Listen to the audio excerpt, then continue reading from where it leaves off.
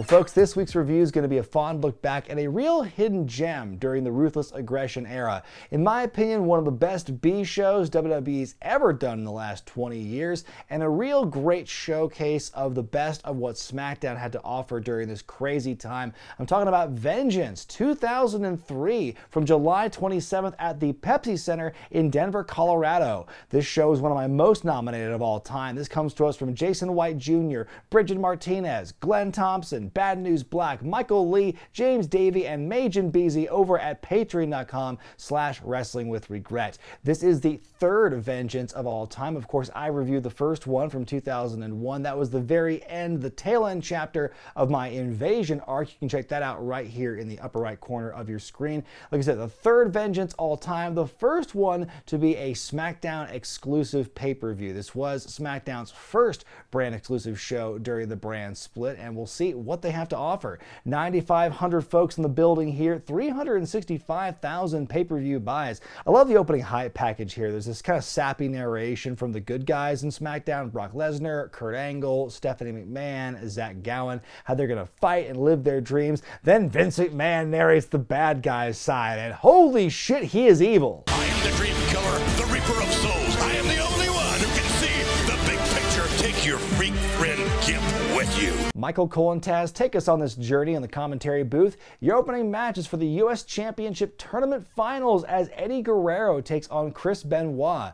WWE is bringing back the United States Championship around this time as a Smackdown exclusive mid-card title to counter the Intercontinental Championship over on Raw. And they had a big old tournament to decide who the first champion would be, and I love the final matchup in this bracket. Two longtime associates in Benoit and Guerrero. Guerrero's a very interesting case because at this point he has just turned heel, breaking up with his tag team partner Tajiri. They were the tag champions on SmackDown, but then Tajiri gets knocked off the apron, falls into Eddie's lowrider, and Eddie's all freaking out. At first we think he's concerned for his friend who got hurt. No, he just is mad that his ride got scuffed. So after he loses the tag belts, he takes it out on Tajiri and slams him through the windshield of the car. In the go-home SmackDown, Eddie admits to Benoit that he's not his friend anymore, that he can't stand Benoit, is always playing second fiddle to him, and this is his chance to beat numero uno. Also, he sprayed some car wax into Benoit's eyes during that segment. On commentary, they're really putting over the history of the championship. They want to get this thing started off on the right foot, hence these two great workers in the final match.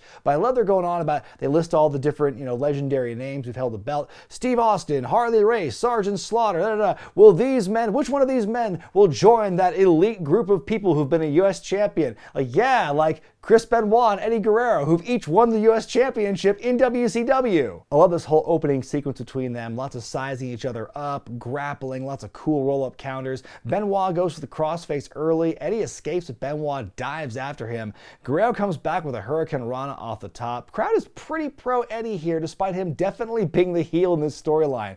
Benoit picking up the pace, lots of chops exchanged. Benoit with a top rope back suplex. Germans into the crossface. Eddie grabs the rope. Guerrero comes back, it's a superplex, goes to the frog splash. Benoit tries to move, but Eddie still gets it. That's why I always roll inside, I think. Big ass power bomb. We get another crossface. Benoit won't let go for a minute. Gets in the referee's face. That allows Eddie to tackle Benoit into him.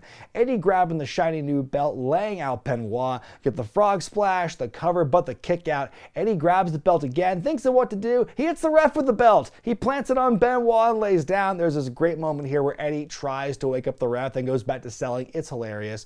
Crossface is locked in again. Eddie taps, ref still out. Another German. Benoit goes the flying headbutt, but then Kyoto gets pulled in the way. As Taz says, Kyoto's getting his ass kicked in this match. In comes Benoit's friend and tag team partner Rhino, who promptly betrays his friend Benoit. Eddie's reaction, absolutely priceless here. Hits the frog splash one more time, and he wins to become the first WWE US champion. I give it 4.5 stars out of 5. This is my favorite match of the night. I loved this thing. What a hell of an opener between two awesome performers. These workhorses, working like horses. That's the vibe that I get from here. But not just that, it's Eddie Guerrero. His whole presence here makes this match for me and makes it like 10 times more entertaining. His mannerisms, the things that he does, the lying, cheating, and stealing on full display. If I had to show somebody like one match that really encapsulates Eddie's gimmick and like what made him so popular popular and well liked, despite him being like a stone cold heel during this time apparently, it would be this matchup, absolutely. Mr. McMahon seen backstage smelling the roses. In comes Stephanie, and she doesn't want to hear any of Vince's claptrap or his fake concern over what happened to future Senate candidate Linda McMahon the previous week on Raw. Yes, folks, this took place during a very special time in Raw's history when Kane had just been unmasked. He's going cuckoo bananas. He's beating everyone up, beats up Bischoff. He hits the tombstone piledriver on Linda McMahon, and that's what brings out Shane McMahon, and that's what gets their big feud going for the rest of 03. Anyway, Vince tells Stephanie he got her some flowers to make up for all the bad blood between them. We think it's the roses, but psych, he actually got her a tiny bouquet instead. What a heel. So after that great opening match, the technical masterpiece with Benoit and Guerrero for this new US Championship and all the prestige that goes with it, take a hard turn over to the Indecent proposal match as Billy Gunn with Torrie Wilson by his side taking on Jamie Noble, the trailer park character on SmackDown during this time. He recently inherited $827,000 from his late aunt, and he and his girlfriend Nydia are celebrating in style, living the good life. Nydia getting a genuine imitation mock mink coat to celebrate. Jamie has also offered Torrie Wilson $10,000 to spend the night with her, which she and her on-air squeeze Billy Gunn are against. Jamie keeps pressing, keeps upping the price, and finally Torrie says that if he can beat Billy Gunn, then she'll sleep with him. SmackDown was supposed to be the more family-friendly show, correct? Jamie Noble comes to the ring with his love case. It's full of his sex oils and sex toys, as he says. Billy jumping Noble before the match, and he opens the case. It's like baby's first BDSM kit. What is this just slapdash, cheap-ass looking collection of stuff they grabbed here? It's like they told one of the interns, here's $50, go to the nearest sex shop and just go crazy. Billy starts the match with a big feckin' tilt-a-whirl, goes for the splash in the corner, but he eats turnbuckle and Noble takes over. Taz talks about using sex oils and he manages to plug a sponsor while he's at it. Well, you use sex oils? No. By the way, I use Casual GTX Drive Hard, you know what I'm saying? Nydia arrives as Jamie works Billy's knee. She's not too happy about Jamie's proposal here. Gunn comes back, hits the one and only, which Noble takes tremendously. Good lord, that height. Billy doesn't get the famouser, but he does hit the diamond cutter to absolutely no pop. Cole calling it a neck breaker. Noble comes back, hits a super DDT out of the corner. Somebody played no mercy. Nydia puts Billy's foot on the rope. Noble's upset. Torrie walks around, goes for a slap. Noble blocks and kisses her, which gets him slapped by both ladies. Noble avoids the gunslinger, pushes Billy into Torrie. That distracts him enough for the roll-up and the upset win. The reactions by Billy and Torrie are great here. You can see Torrie saying, holy shit. Taz saying Noble just won the biggest match of his career. What a time. I give this one 2.5 stars out of 5. The match itself was okay. This is a story that they could not do today, and I'm wondering, just how much of this storyline was Paul Heyman driven, I have to wonder. He's the same one who came up with Torrie Wilson and Dawn Marie and Al Wilson and that whole love triangle, so I wouldn't be surprised if this was actually Heyman's idea as well. But I think everyone involved, despite that, told the story really well. I love the way Jamie Noble sold for Billy Gunn, his amazing giant ass bumps for some of the biggest moves. There's already the size disparity there, but Noble just makes it so much more exaggerated. I love that. Funaki, SmackDown's #1 announcer, is backstage with the APA. Check out that pre-JBL look on Bradshaw there. They're pre-gaming for the Barroom Brawl. They show the clip from SmackDown on Thursday when all the other participants beat them up. APA give Funaki an invite as the Easter Bunny hops along. Damn that bunny! So that's the next match we have here is the APA Barroom Brawl Invitational here. You've got Bradshaw, Farouk, and a whole bunch of people in the mid and lower card not doing anything of note, and they're thrown into here. I'll tell you the whole roster of this match in a moment, but I will say watching the bits with the APA backstage handing out the invitations on SmackDown has been pretty funny. Bradshaw at this point is like, I think, one of his most entertaining roles to me pre-JBL. Hey, Train! Hey, Train! Hey, Train! Anyway. Hey, you guys got any extra water? Oh yeah, we got plenty, and Gatorade too. Yeah, if you don't drink it, you'll die out here. Take care. Cramps are hard. I can remember as a kid, the Easter Bunny just totally ditched the hood, man. Get a look at this rundown. You got the APA, the FBI, the Basham Brothers, the Conquistadors, played by Rob Conway, and the future Johnny of the Spirit Squad, Matt Capitelli and John Hennigan from Tough Enough. Boy, that John kid looks familiar. Brian Kendrick, Orlando Jordan, Canyon's there, Funaki, the Brooklyn Brawler, Matt Hardy version 1, Shannon Moore, the Easter Bunny, played by Damian Sandow, Doink the Clown, played by a pre-Eugene Nick Dinsmore, Sean O'Hare, Brother Love, and all the stars stars You really keep up with all that are stuff. here tonight. Oh, yes. Gotta say, I love the set that they built for this here. The bar looks great. The saloon doors the guys all enter in is pretty awesome. The wrestlers are drinking. Taz is drinking. Bradshaw on the mic saying the last one drinking wins. He leads a toast. He wants to get things started, but then Brother Love interrupts. He wants to lead a little benediction to spread a little love, making what I think is a weird priest sex abuse joke in the process. The two of you, when you were little, made two fine altar boys, yes. From the looks of things tonight, fellas, you've blown it. Brother Love begs for forgiveness for this. With one mighty swing of a stool, he takes out both conquistadors and the fight is on. Great moment where Sean O'Haire totally no-sells the brawler swinging a pool cue right over his head. Spanky is thrown to the table. O'Haire finally gets on a big run, looking pretty impressive. He's doing far better than this match really needs him to be.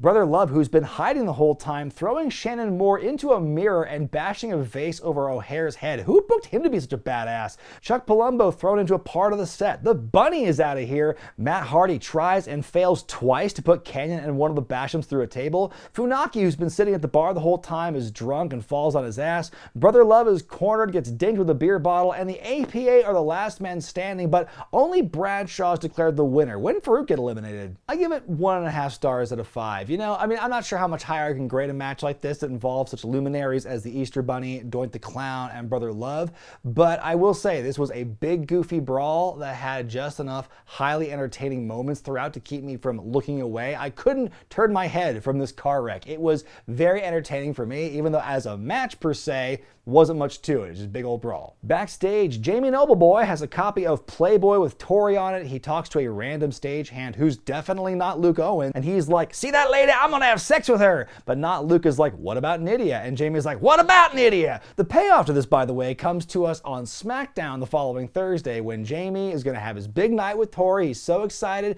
But then as the night goes on, Nydia shows up and she's upset. Billy Gunn shows up and he's upset. And by the end, these four are all stumping each other. It's a big old four-way. Love reigns supreme only on SmackDown. Oh, wrestling. Up next, the WWE Tag Team Championship is on the line. You got Shelton Benjamin and Charlie Haas, formerly of Team Angle, now calling themselves the world's greatest tag team, and boy, did that name stick for them or what, taking on the Cruiserweight Champion, Rey Mysterio, and his on-again, off-again through the years partner, Billy Kidman. Rey, like I said, is the Cruiserweight champ going into this as well, and they do a really good job in commentary in the build up for this match and the match itself, talking about the history that these two have as tag team partners, how they used to be tag partners in WCW. They were tag team champions as part of the Filthy Animals. Hearing Michael Cole reference the Filthy Animals is something I never would have expected. And also don't forget, they were the second ever WCW Cruiserweight Tag Team Champions. The challengers are off to a good start with their fast moves and such, but Rey starts taking the heat, gets launched approximately 25 feet in the air.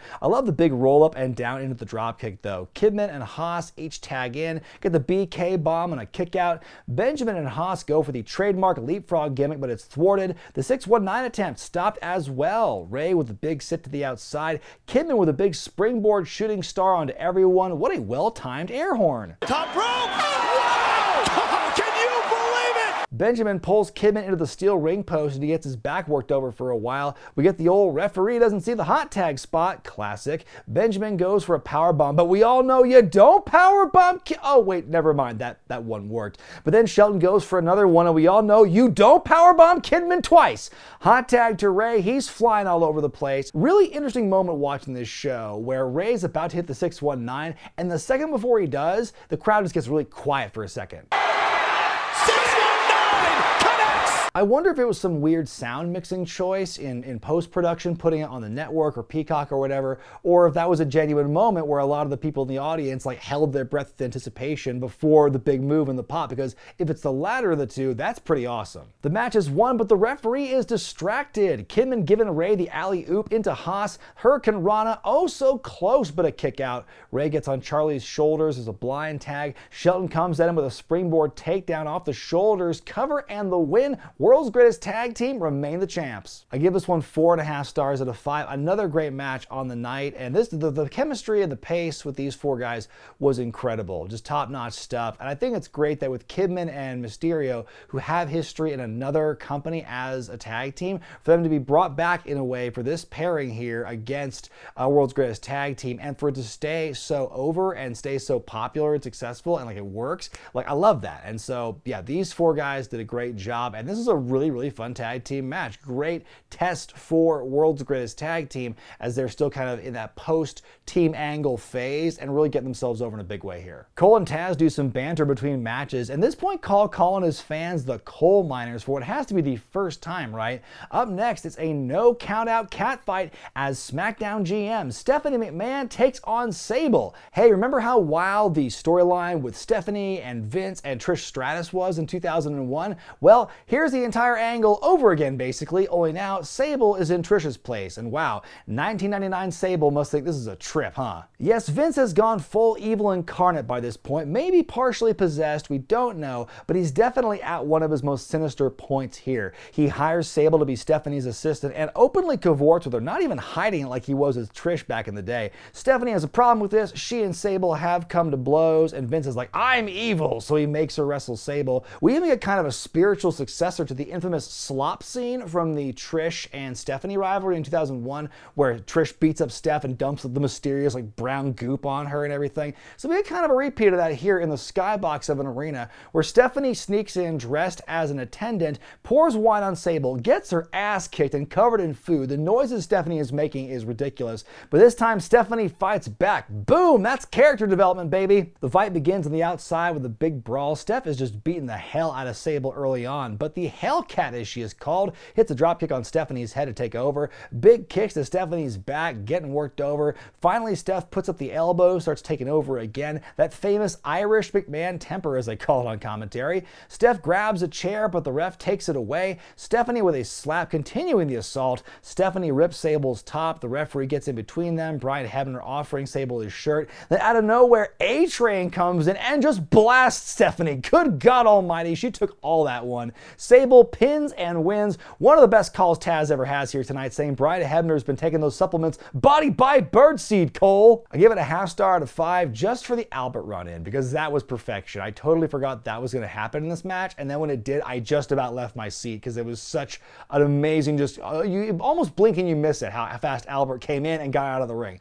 That was incredible. But besides that, it was just, you know, think of Stephanie and Trish from 2001, but now it's just Stephanie and Sable, and it's basically the same thing. And then Albert runs Stephanie over. Well, up next is the match I wish we got more of looking like this at WrestleMania 34, as the Undertaker takes on a young John Cena. It's old school versus new school, biker culture versus hip-hop culture. Who will win? It wasn't too long ago that a young John Cena debuted and earned the respect of the Undertaker, but that was then, this is now. Cena's a white rapper these days, and he demands respect, calls himself one of the most respected veterans on SmackDown, while showing none for anyone else. The dead man saying, sometimes people need to learn the hard way. Some great promos by Cena in the build here, doing these pre-taped bits in cemeteries where he's peeing on a grave, does a rap within a flaming pentagram. Very memorable stuff here, and probably some of the most iconic moments of John Cena's young career, doing these raps, you know, very, very vivid imagery here. And I think this really helped propel John Cena's white rapper gimmick at the time into a new level. And the fact that he's working with the Undertaker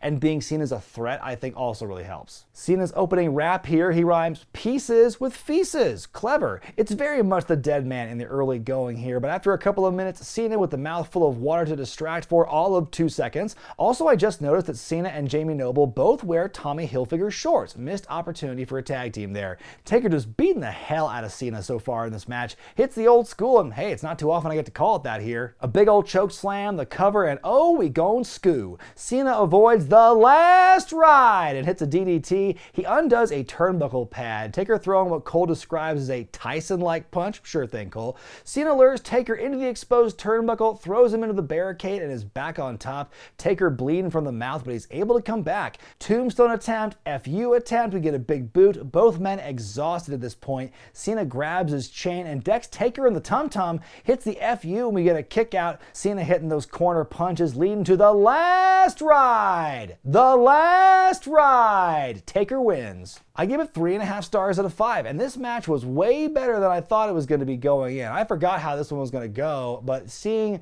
this young Cena, he's still pretty green around the gills, but he had a darn good match, a darn good fight with the Undertaker, and the fact that he looked so competitive and so like really having Taker on the ropes near the end of this match, I think really did wonders for him. He looked really good. I think this was a very good test for John Cena here, and you know, it's too bad we never got many more matches between them, if any. I mean, we certainly got none on pay-per-view after this, I don't think, except maybe for a tag team match that they were in. But yeah, I mean, talk about a missed opportunity to get a real John Cena Undertaker feud as elder statesmen.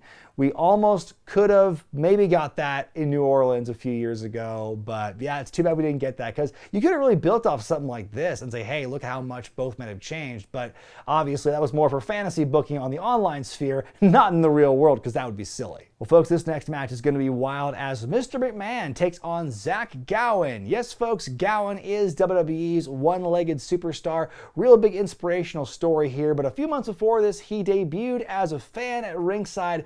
Big old fan of Mr. America, who of course is Hulk Hogan in a mask. And he was kind of the third, or I guess fifth wheel in the storyline here, as Vince and Mr. America feuded for a while. And then Mr. America, Hulk Hogan, pieced out over a combination of creative differences and pay dispute, or the WrestleMania bonus allegedly. And so on his way out, Vince McMahon kind of buried Hogan. He showed the footage of him unmasking, and so that was kind of their out, so to speak, to finally show that Vince was right and that Mr. America was Hogan all along. So he gives him this big public burial and a firing on his way out. So that was the way, that's how they put the bow on the Mr. McMahon, Mr. America storyline. But hey, Zach Gowen is still hanging around here, and we have something to do with him apparently. Zach wants a wrestling contract, but Vince just belittles the hell out of him, calling him a freak and a cripple. He and Sable make fun of him. It's really just hard stuff to watch.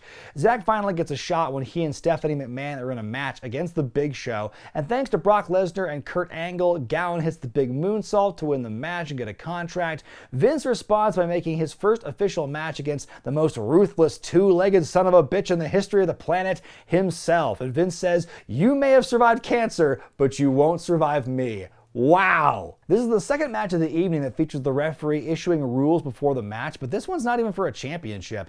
Vince overpowers Zach for a lot of the match, lots of body slams and clotheslines. Taz popping huge for Gowen as he keeps fighting here, throwing elbows and such. Taz's energy in particular, by the way, I really want to put over in the Gowen matches. This one and the one he had to win the contract. I tell you, his energy is just stellar putting over Gowen, and his wonderment and the awe that he feels when he sees Gowen performing here, I don't know if it's a put on or what, but it feels genuine, and it definitely is infectious, kind of radiates through the screen, makes me feel kind of like inspired seeing Zach do this stuff. It's really good work here by Taz. I got to give him his props. Gowen dumps Vince to the outside, then hits a picture-perfect Acai moonsault. Gowen goes on a run, hits a springboard dropkick to the dome. Vince takes over and working over Gowen's legs, slamming into the mat. Makes sense. A single leg Boston Crab gets us a rope break. Zach making a miraculous comeback, giving McMahon ring post-itis. Multiple slams into the post, following up with a really bad-looking bulldog. Think Jackie Gaeta style. Vince grabs a chair from the outside with evil intentions, then just sets himself up to get hit in the face with it. Boy, that felt natural. Vince is busted open hard way and immediately has a gusher. He is a bloody, bloody mess. Gowen going for kind of a Phoenix splash, but he misses it. Vince rolls over him and pins to win. Gowen gets up with a standing ovation from the crowd, but man, what a bizarre end to that match. 3 stars, I guess. I don't know how to rate a match like this, because it was very like it's like 80% Vince McMahon here. Gowen doing so much near the end, and then for it to end the way it did was so bonkers. Vince, like, I seem to remember Vince like getting a gusher and then they wrestled for like several more minutes after this. No, it happens, like, the finish happens right away. You can see in the replay that the edge of the chair hits him right in the back of the head, and that's what causes it. But like Vince getting down and just taking a knee, apropos of nothing, just kind of came out of nowhere. I'm gonna set myself up to get hit with a chair, pal. Like, it was so obvious. But again, the story that they told of this Vince and Zach dynamic, it was so well done despite the sloppiness at the end there that, I mean, like I said, I was sucked into it. I believed it. I thought it was just a really good character work by both. I think Zach did a good job being that kind of defenseless kid against this egomaniacal evil person who just like is throwing his weight around with him. I think it really worked here. But yeah, Vince Vince bleeding all over the place out of nowhere was certainly a different touch to it. By the way, if you want to hear more about what happened with Zach Gowen's run in WWE, you can always check out my review of that, which is right here. Backstage, Josh Matthews tracks down Eddie Guerrero and asks if he thinks the win is tainted. Eddie's saying what happened out there was Benoit's fault because with friends like Rhino, who needs enemies, says he doesn't need friends because his only friend is a title on his shoulder. Great passion from Eddie in this promo. Again, hard to believe he's the heel because he's so passionate and his energy makes you kind of want to root for him. So yeah, they're going to turn him babyface officially at least, not too long from now. In our main event, it's a triple threat match for the best belt. I will hear no arguments on it for the WWE Championship as Brock Lesnar defends against Kurt Angle and The Big Show. Kurt Angle has come back from neck surgery after somehow getting through his match with Brock at WrestleMania 19. He is wrestling again in June after his quite revolutionary neck surgery at the time. So Kurt's a babyface. He's got respect for Lesnar and thanks him for being a friend to him during his rehabilitation. They're buds together, they're drinking milk together, and they're doing competitions like push-ups and whatnot. It's just a big friendly rivalry, big gamesmanship here with these two athletes. By the way, Brock's still a babyface here, still the conquering hero after his big win at WrestleMania 19. And hey, to show you how much they're investing in him as a babyface, get a load of this new nickname they're trying to get over. The Manster. Yeah. So Kurt wants one more shot at the gold. Brock wants to give it to him, but the bad old Big Show wants a title shot as well. They're really pushing him as a threat. He's beaten the other two guys in singles matches lately. Angle and Lesnar want to start off on show early, but he shakes him off, hits a chokeslam on Lesnar right away. Kurt goes for the German, but Show gets him with, as Taz puts it, the ass hit. Lesnar throwing himself at Show, but still not enough. Show hits the final cut, or as Cole calls it, there it is! Kurt Angle comes in with trash can lids, and he and Brock blast the hell out of Show with them. Show still able to hit a double suplex, but then Lesnar's hit with the double chokeslam. No more friendship! F5 to Angle, F5 to Show, Kurt pulling the ref out during the count, Lesnar throwing Angle into the steps, and now he's bleeding. It looks like they're going to set up another superplex between Lesnar and Show, which last time broke the ring, but Brock hits not just a powerbomb, a running powerbomb. Holy shit. Kurt blasts Lesnar with the chair, one right to Lesnar's face. Show boots the chair into Kurt's face. This is a man who just had neck surgery 4 months ago, by the way. Now Lesnar's bleeding. On the outside, Kurt with the Angle slam into the Spanish announce table on Show. Angle and Lesnar go at it. More fighting on the outside. Back in the ring, Kurt with the Germans, one with a backflip.